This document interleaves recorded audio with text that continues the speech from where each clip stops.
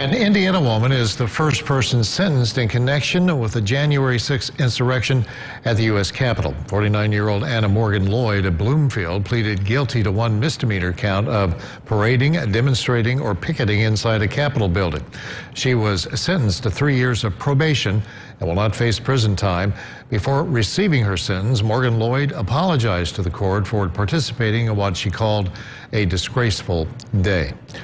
And here are the 5 people from the tri-state area who have been arrested in connection with the Capitol insurrection. Jordan Revelette of McLean County has pled not guilty to unlawful entry charges. Lori and Thomas Vincent of Morganfield were both arrested on several charges for entering the Capitol. Peter Schwartz, who has ties to Owensboro, is accused of pepper spraying at least 2 officers and swinging a baton. And Jonathan Sanders Sr. of Vincennes is charged with violent entry and disorderly conduct.